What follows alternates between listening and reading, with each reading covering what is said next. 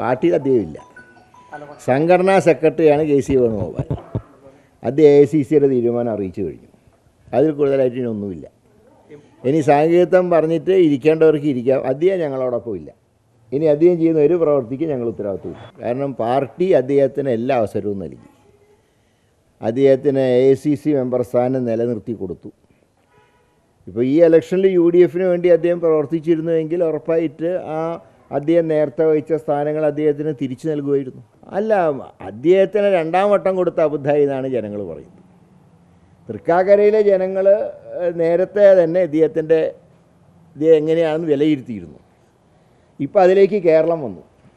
അപ്പോൾ കേരളത്തിലെ ജനങ്ങൾക്ക് പറ്റിയ അബദ്ധം ഇനി തൃക്കാക്കരയിൽ ആവർത്തിക്കണം എന്നാണ് മുഖ്യമന്ത്രി ആഗ്രഹിക്കുന്നതെങ്കിൽ അത് നടക്കില്ല.